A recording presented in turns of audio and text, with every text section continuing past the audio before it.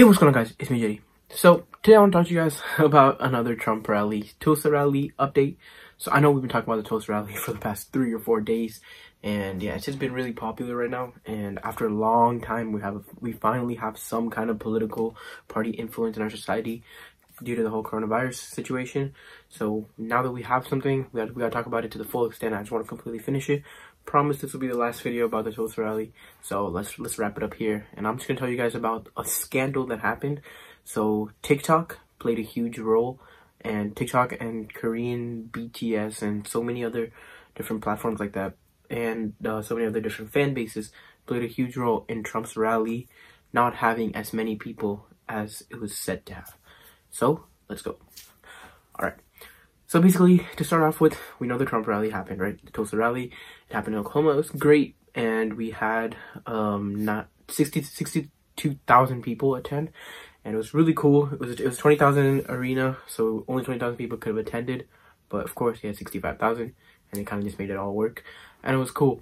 But they said to have 1 million people attend, and it was really strange and different, and they don't know why they don't know why the numbers were so low. But recently we figured out that TikTok actually had a huge role on this. Many TikTokers said that they actually went onto the online platform and they actually filled out the form to actually partake in the rally. So they would say that they were going to actually go join the rally, but they actually wouldn't just show up. So they would just sign up for it and then just not worry about it. So of course you're not supposed to be doing that, but there's no legal laws that say you can't do that. And they did that, and many other fan bases also did that. So then it made the numbers seem really high that they were going to show up with. So then they kind of closed off the site, and more people couldn't sign up. And at the end of the day, not that many people came in anyway because they just stayed at home with no interest of showing up. So we should be taking legal actions on this, but I mean, we can't because everybody has a right to go on there.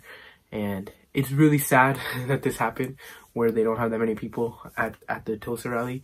But nonetheless, the rally went out okay, and people pretty much, the president talked about everything he wanted and how he was gonna really stretch his limits to try to keep America great.